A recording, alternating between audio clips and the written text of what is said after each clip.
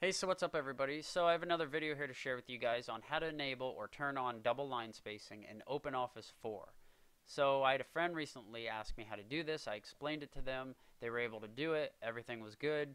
And I ran into this problem myself a couple years ago working on a resume. So I'll show you real quick how to turn on double line spacing for your document. So what you want to do is, if you haven't already or you don't already have yours open, is open up your document that you're trying to do this for.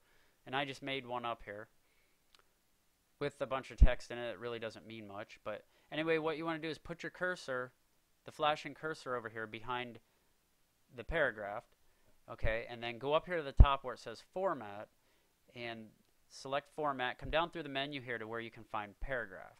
Select Paragraph. What you do now is come down here to where it says Line Spacing, and in here's where you can choose single or double, and there's some other options there. Just select double, click OK, and that turns that on. So in order to turn that back off, just go back through those steps again and select single.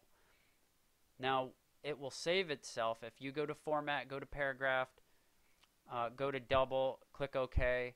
If you want to save those changes, click the little disc right here that says Save, and that's saved. So, and what I mean by that, so if you open up OpenOffice again and you go to File, Open, and you open your text up, or your document, it should be saved in that format. So there you go. That's pretty much all I got for you guys, and I appreciate you guys watching. Please like, subscribe to my channel, and you guys have a great day. Thanks.